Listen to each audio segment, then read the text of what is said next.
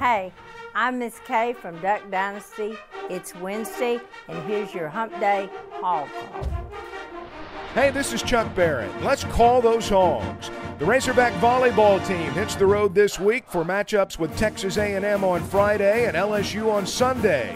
The Razorback soccer team heads to Auburn for a match Friday before returning to Razorback Field to take on the Georgia Bulldogs Sunday afternoon.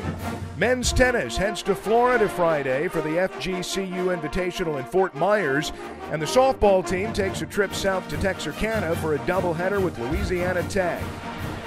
Swimming jumps in the pool this weekend as they host Nebraska on Saturday, and the women's golf team tees off in San Antonio Sunday at the Alamo Invitational.